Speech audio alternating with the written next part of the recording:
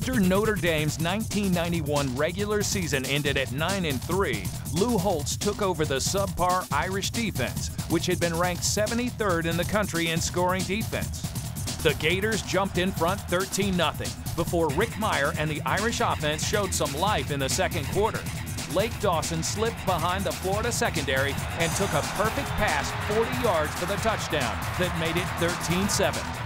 Notre Dame, trailing 16-7 at the half, added a field goal and went ahead 17-16 when Meyer found tight end Irv Smith for a third-quarter touchdown that set the table for a crazy fourth quarter. After Florida kicked its fourth field goal of the game, the Gators came after Meyer, who fumbled the ball away, and Florida recovered at the Notre Dame 12-yard line. The defense Holtz would call bend but don't break dug in.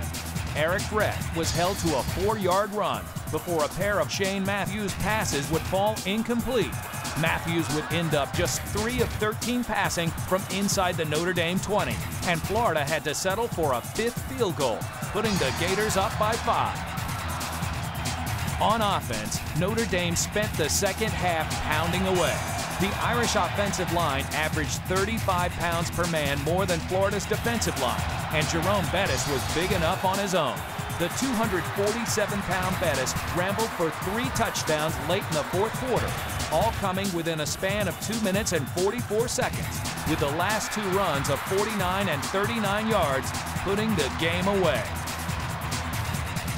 In the weeks leading up to this game, all Notre Dame had heard about was how the Irish were again in decline. But leave it to Lou Holtz to pull off a Mark Twain, because reports of the team's death were greatly exaggerated.